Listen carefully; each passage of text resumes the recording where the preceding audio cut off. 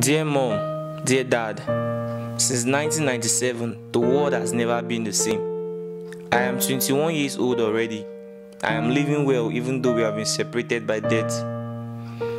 Mom, Dad, I wish you were both alive to see me today, and I wish I knew what your faces looked like.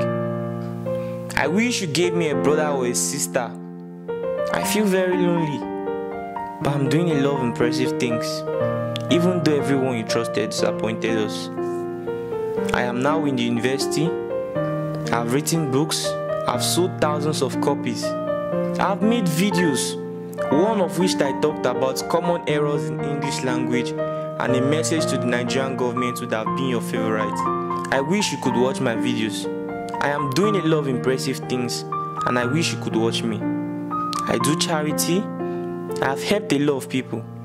God has been compassionate. I now have fans. They are few, but they really care about me and support me. I love you, Mom. I love you, Dad. Till someday we get to meet after life. I'll keep doing what I do.